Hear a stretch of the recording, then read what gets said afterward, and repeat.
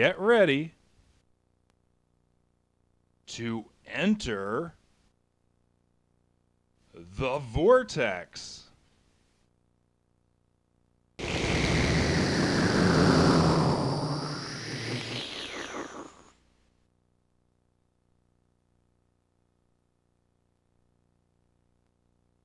Starring Vandita.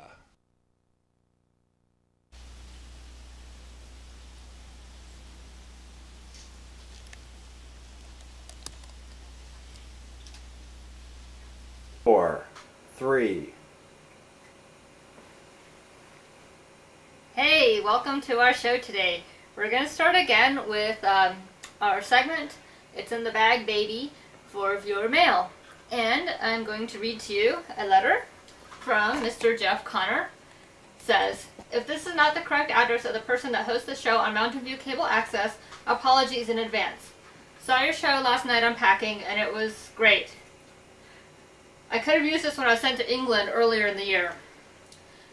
That's life, I guess. This is only the second show I've seen. The first was a lamination show, a classic. Yes, people have been inspired to buy laminators, which is good, I guess. I tried writing your vandita.com address, but you said it had been down. True. I was wondering if you had scheduled shows available and if you're at the same time every week. Yes, dear viewer, it is on every Wednesday at 7. This coming Wednesday, which, well, you don't know yet, but this Wednesday, December 2nd, the 1st. It's not on because I've been preempted by some other programming. What could possibly be more interesting than your show? It's not, but hey, I'm not the program director. What can I do? It could be the death threats they've received if they continue to air your show. Yeah. Okay, so, at the time that I received this email, Mr. Jeff was my 5th viewer. Woo! Yeah! So I think we might even be in double digits on viewers now. Alright, and it's kind of like the census. There's always those people that just don't get counted, you know? And everybody has really congratulated me on receiving my hate mail that I received, because they said you can't really be famous unless you get some bad mail too. So, everybody's even more excited about that. But just because that's good, don't send me more. Please, just nice letters are appreciated. Okay, let's see. Shows every Wednesday at 7 p.m. on KMVT Channel 6 for those of you who get cable TV from TCI or digital cable from TCI. Unless, of course, you're Herman. And Herman returned his digital cable box to TCI the other day. And he's like, I'll come back in a year and pick this up when you have your technology ironed out. But that's Herman. Okay, currently there are 5 episodes in circulation. The Art of the Fold on folding fitted sheets. The Laminator on laminating stuff. Packology on packing travel bags. Trivial Pursuits or organizing your purse or handbag. Catch the Fever, the Millennium Bug, preparing for Y2K. That aired only once due to some technical difficulties. Apparently the tape I taped was in SLP format instead of SP. And I thought it was okay for my sister to view on her non-super VHS player. And so while they got the audio track, they were unable to get the video. However, my sister's husband found the show very amusing. So I think I found a potential new audience in the blind that if they just listen to the show, they'll be just as amused as if they were watching it. Howard Stern always was much better on the radio. I'm not as ugly as Howard Stern. You know what I'm saying? Okay. And let's see, last time's show was Ring Around the Toilet, and today's is Rub-a-Dub Tub. So, 7. Woo! Okay, 7. Alright. I do shows about every other week when I feel like it, but I have no control over which episode they air and when. They do tend to air the newer episodes versus recycling the older ones. Okay, I explained the Millennium thing. Episodes get planned by me as soon as I can think of a cool title. That's my limiting factor. But the next couple of shows I'm also planning are Millennium 2, where I forgot to tell you guys the first time. And Wet Kitty, Giving Your Pet a Bath. That one's really exciting. You may want to turn the volume down then. Hangman, Hang a Picture. Dryer lint, just matter on cleaning your dryer and the dryer lint contained therein. Very important. Organizing your car trunk. Organizing extension cords and computer cords and so on. Let's see, I missed the Thanksgiving thing, but here's the deal. Outsource it to Safeway or your favorite grocery store. This way you can spend more time with your dysfunctional family like I did. So, I had a very interesting Christmas. My mother dressed, Thanksgiving. My mother dressed just like me. And then she wore 4 outfits throughout the day. And then she was really weird.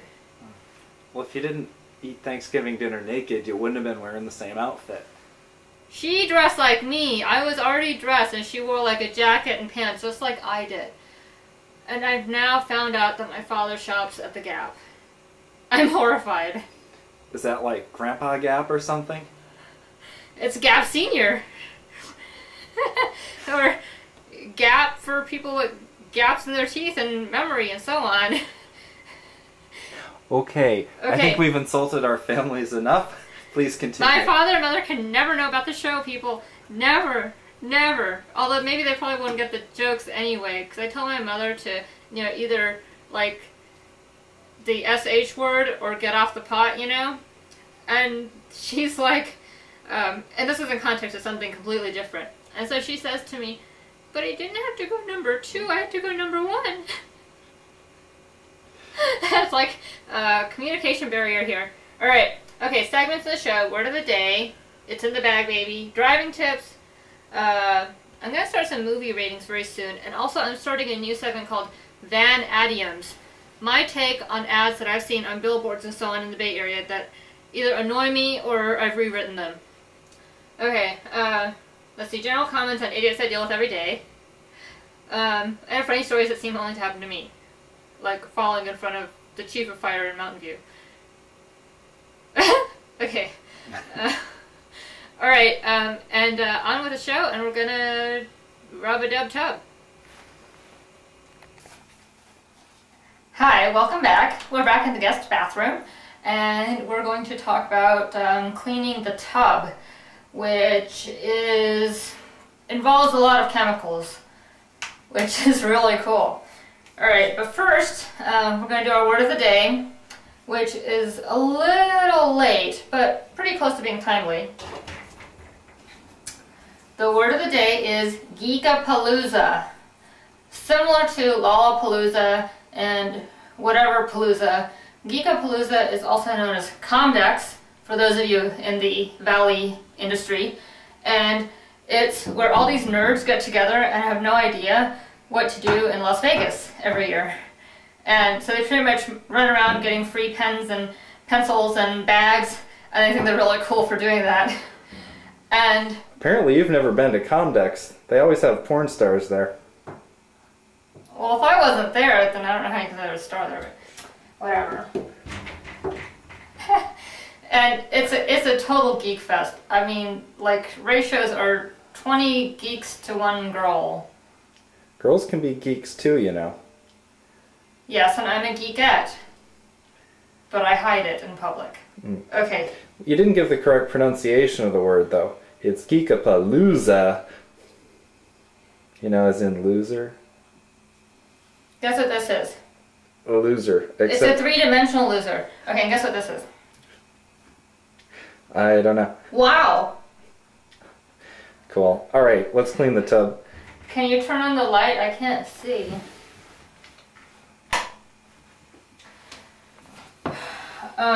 Okay.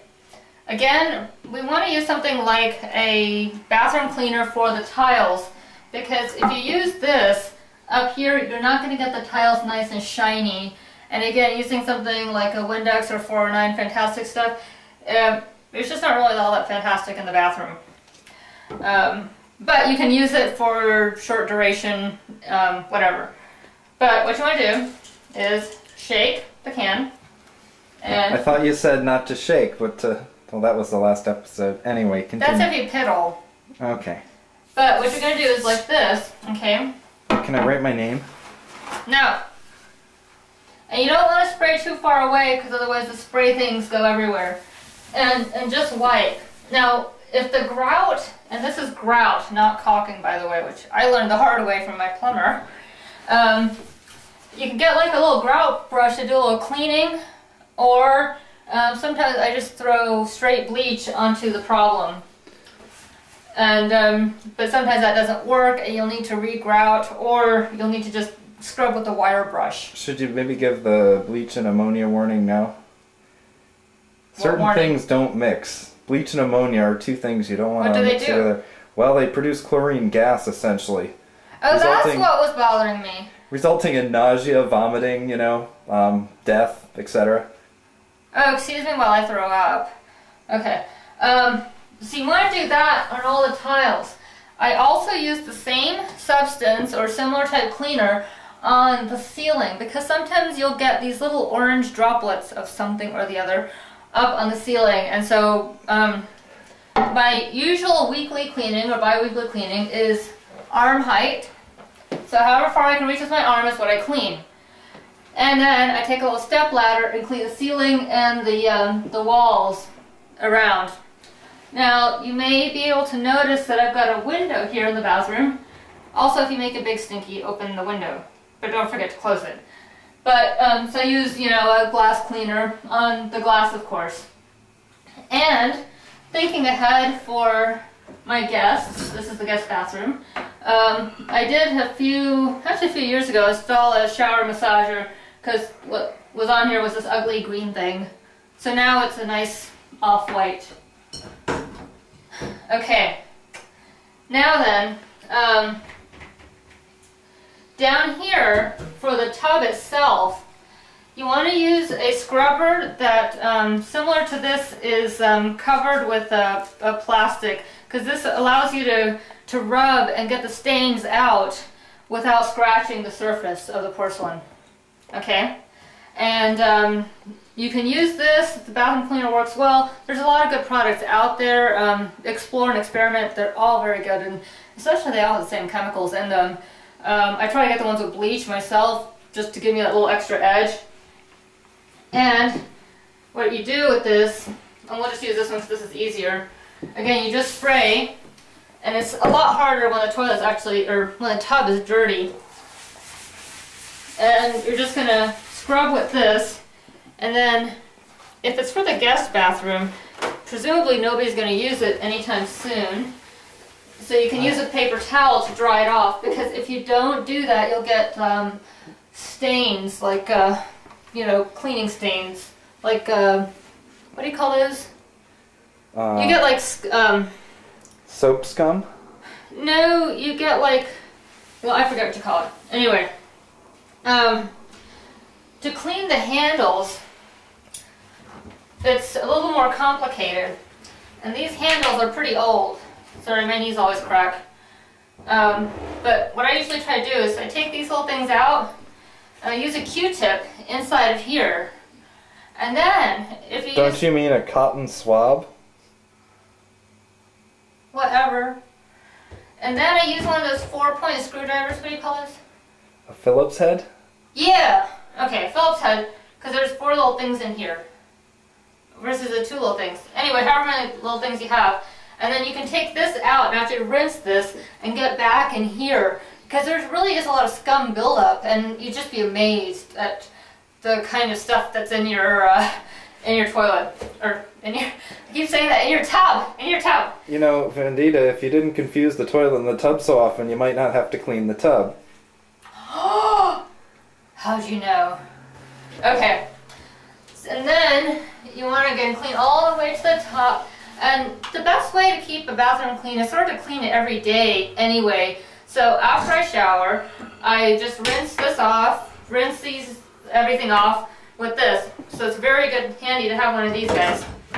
And on this, I haven't really had much success in cleaning these doors. They're not glass, they're some sort of plastic or fiberglass. And I use a stainless steel or a fiberglass cleaner to clean the framing and the bar and the towel bar. The silver colored stuff. Okay, the chrome. Chrome! Yeah, right. So, so I use that. And you want to make sure you get everything here. and everything on the outside. And don't forget to clean the outside of the tub as well. The other thing I do, so we've cleaned this while we're in the bathroom. What do you mean we? Who's we? Because I know I don't clean the royal me. Okay. Princess of Vanadium. Okay. Then, what I also like to do is I use the same tools to clean the sink. And remember that old saying, if thine right eye offend thee, pluck it out? So, my sink handle... Oh, sorry. My sink handle was offending me because it was old and gooby, so I had a new one put in. And that way I got to, laugh at what old man Anderson had done himself in the house. But same thing works, and you really do want to get a separate cleaner for the chrome. I personally use a stuff called Stainless Steel Magic. It's magic. There's a lot of magical products, but anything works. This will work in a pinch, but it's just not quite for the chrome. For the wooden cabinets, I use a wood cleaner. Again, to do a quick job, whatever you have handy is fine. Make sure you get into all the little nooks and crannies. I also replaced these door handles because they were bothering me and annoying me. Okay, and let's see, that's all. You want to keep your bathroom cleaning supplies in your guest bathroom. Why? Because that's probably the closest place you're going to have space to put your stuff in. My bathroom is full with my stuff, so the guest bathroom has cleaning supplies in it for the bathrooms. Alright, and being the good hostess, what I do, you want to come in here, is I keep every supply necessary for a guest. In other words, they should never have an excuse to have bad breath, dirty hair, not shaving, or anything else. And George requested Q-tips. Oh, sorry, cotton swabs. Swabs? Swabs. Swabs. Yeah. Cotton swabs. So I purchased some cotton swabs for George. I also purchased sparkling water, even though I said I only drink non-sparkling water. And I also purchased a whole vat of yogurt for him. And he hasn't come back in 2 weeks. Alright. It's part of the Vandita's, how to keep the guest bathroom clean. Simply scare away all the guests. Yeah, I mean, you're welcome to spend the night or something, but, okay, if you have to, do something bad, go somewhere else. And if you're going to make a mess, don't try to cover it up, because I will discover it, and I will find it out, and I will seek you out and destroy you. And so, you really need to just be a considerate guest. I mean, I'm trying to be a considerate hostess. I even have, a little water carafe, and I have blankets and comforters. I even have a TV in the guest bedroom, which I think is a very thoughtful touch. Don't you? Maybe we should put a sign out front, free HBO. I'm thinking of renting a room. What do you think? I'd love it if you went and rented a room. Oh, sorry. Okay, so that's the deal. And then I also keep an alarm clock for the guests to use, hand towels, and these towels. And usually what I'll ask the guest is, how many towels do you need? Because when I went to visit George, there's only one towel, and I need 2 towels, one for hair, one for me, one for hair, one for me. Also, there's no towel, there's no rug, so I had to walk in kitty litter that had been littered by the kitties that they had. And then, my feet were dirty after I just cleaned them. If you blow dry your hair, and this is especially for the ladies, I use one of these lint picker uppers. You can get these in bulk at the bulk warehouse store. You all know which one I'm talking about. And this is great to just pick up the lint on the carpets here, and it'll pick up, oh, it picked up a George hair. How do we know it's a George hair? Because I saw George hairs in the tub when I cleaned the tub. As long as it's not curly. It's a curly... It's a curly George hair. Ew, it's a pube hair, nasty. But because you see, I have long hair, and so the hair flies everywhere when I dry it. And these are really good. They just clean it right up. And I put the rugs down to keep the floor from getting wet and people from slipping. And let me give you another little tip. If you're going to put a rug in the bathroom or a rug anywhere in your house, make sure it has a sprayed on non-skid backing. I've seen rugs for 20, 30, 40, 50 bucks, okay, that don't have a non-skid backing. And it's like, hello people, then you just have to buy some like rug tape, and then how can you clean your stupid rug in the washer if it has rug tape? Because then you have to re-rug tape the rug. You know what I'm saying? So I always get them with a fully like rubberized backing. And then I just throw these in the wash, and what it does is there's a nice dry place for the person to step onto. They're not going to fall and like sue me or something because of whatever damages, as people are known to do in this lovely state of ours. And it's just nice and dry and comfortable. And it's beige, which opens up the room a lot. Putting a dark blue would make this place look really medieval.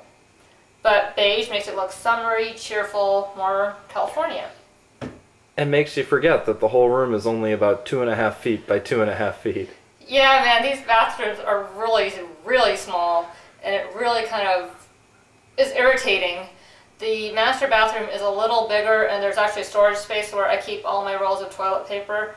If I only have 6 rolls left, I'm kind of uncomfortable, and I feel like I'm running low. So again, I buy those in bulk, like excess, because you can never have too much toilet paper, especially if you're a girl. So, anyway, and there's a lovely trash can lined with 7 bags. And all waste products can go in there. And also, you want to provide your guests with a dryer, a hair dryer. And if your house can't handle 1875 watts of dryer heat wattage, then you need to see an electrician. I need to call time though when I'm... Hi, and we're back. Welcome to my lounge. Yeah, this is my lounge. Me and my posse. Sammy. Sammy sleeps in the middle of the bed no matter what. She's very, very cute. Except she's species confused and gender confused. But anyway, that's a long story. I could go on and on about the pets I've owned.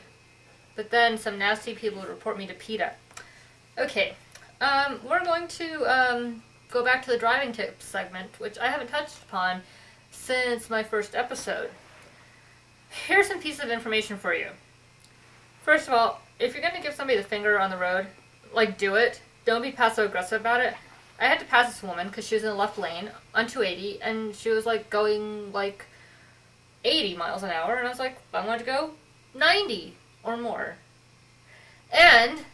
so, okay, so she does this. So here's the steering wheel, right? And she carefully puts her finger like this, you know, so that certain one is like pointed upwards. And I was like, this is very passive-aggressive of you. But people here are nothing if not passive-aggressive.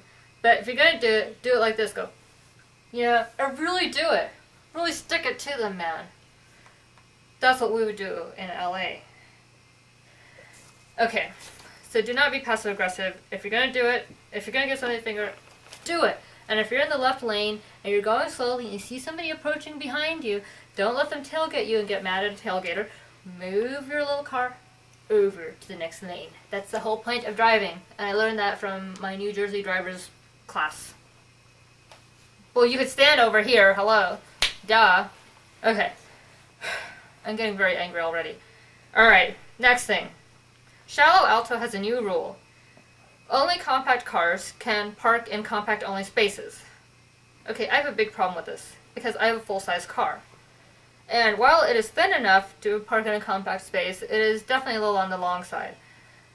And those of you with SUVs, much as I don't like a lot of you, I still feel you're entitled to park in whatever space you can fit your car into.